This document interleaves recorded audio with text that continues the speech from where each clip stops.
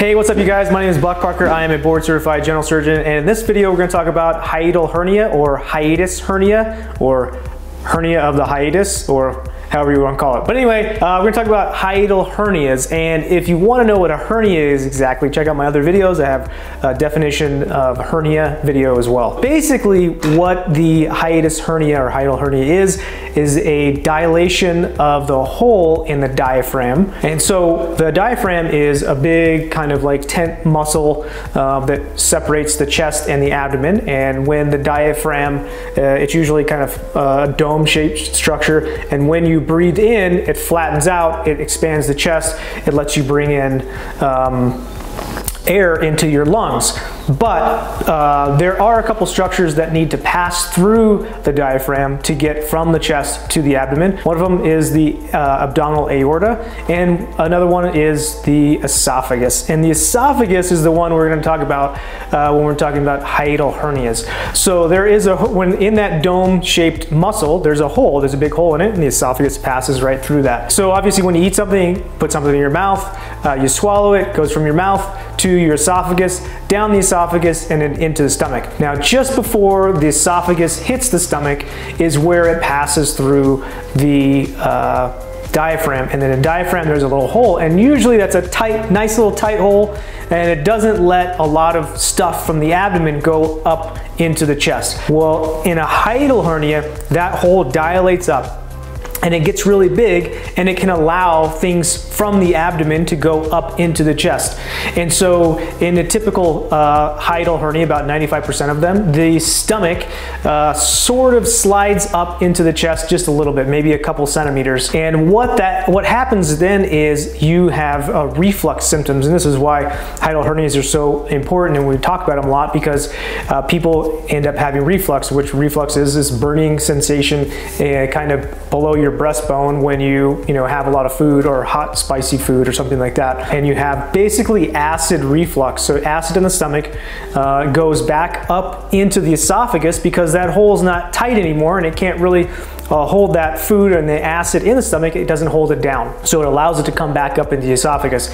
And the stomach has a different lining than the esophagus. The stomach is prepared for the acid, and it doesn't burn the stomach, but the esophagus has a completely different lining. The acid from the stomach goes up into the esophagus, then the esophagus burns, and you feel that burning sensation. So now let's talk about the types of hiatal hernias, and there are 4 types of hiatal hernias. So the first type is called a sliding hiatal hernia, is where the stomach, the junction of the esophagus and the stomach, that junction we call the GE junction or gastroesophageal junction, slides up a little bit past where that hole is in the diaphragm. The hole is actually called the hiatus. So where that slides up a little bit, and that allows that reflux to happen, and you get those symptoms. Type 2 is actually called paraesophageal. The other ones are called paraesophageal hernias, or next to. Para is like kind of around.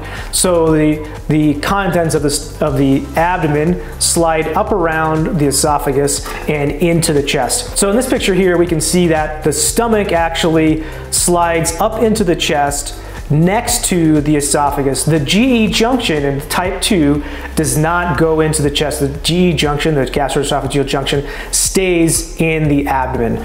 Okay, that's a type 2, and that's a very common one as well. A type 3 is when the stomach, the GE junction, first of all, slides up into the chest, but also a portion of the stomach, not just the portion of the stomach that is attached to the esophagus, but also what we call the cardia or the fundus of the stomach slides up around or next to the esophagus through the hiatus. And the 4th type is a paraesophageal hernia as well, but this is when other organs than the stomach slide up into the chest, such as the colon or the small bowel or the spleen or something like that. And I've actually seen a few of these that the entire stomach is flipped up into the chest, and it's actually upside down, and I don't even know how these people get any food down because they're walking around with this for a long time. I've also taken care of a patient just last year where they had the portion of the colon up into the chest and it became obstructed. Now hernias typically, if you've seen anything about other hernias, one of the dangerous things about hernias is if you get an organ, especially the small bowel or the colon, stuck in a hernia and it cuts its own blood supply off, that organ can die, such as the small bowel or the colon. This colon had flipped up into the chest through this hole, but the hole wasn't tight enough, but the hole wasn't big enough for the colon to come back down on its own, and it got stuck up there and it actually died, and the guy got very sick. We took care of him. Actually, we took that portion of the colon out, and he ended up actually being okay. So that is the kind of quick and dirty on the hiatal hernias. I hope that clears some questions up for you. If you like these videos, awesome. Subscribe to my channel. Like the video if you like this one, and maybe share it with a friend. That'd be awesome too. And I will see you in the next one. Take care.